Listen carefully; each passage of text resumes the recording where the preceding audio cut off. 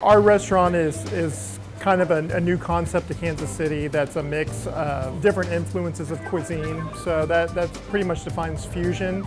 So we're considered like the fusion restaurant downtown Crossroads area. And it kind of has a little build your own theme to it.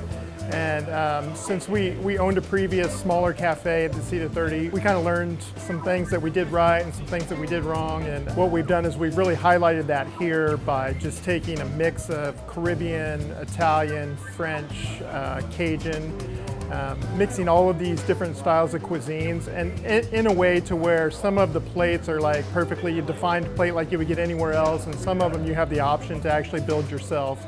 We are a fusion concept, and it is very different. It is very unique. I guarantee you that we have dishes here that you won't get anywhere else in Kansas City because so much of it is customizable, and a lot of times we give our customers a lot of choice with that. I was moaning through every bite. It was so wonderful.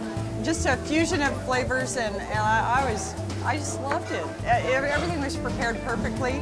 You can have from seafood to chicken to pizzas to things you've really never heard of. and the combinations that they put them together, some of them you certainly wouldn't think would be a match, but when it puts all together on a plate, it's wonderful.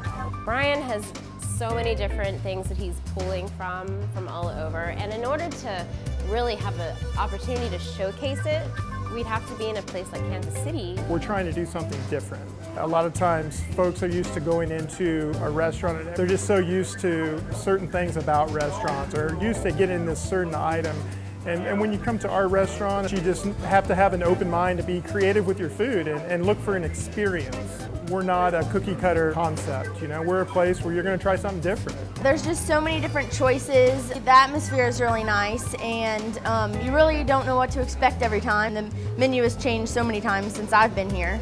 We wanted people to come in to have an experience, to be able to come in and have a meal, maybe see some live music, but feel like they're in a hip, urban setting. And a big part of that is encompassing the arts. We spotlight local artists. We have different artists in here every month. The restaurants that succeed are the ones that when you go there, you're going to have an experience. We try to make it a positive one, and that's what we focus on here.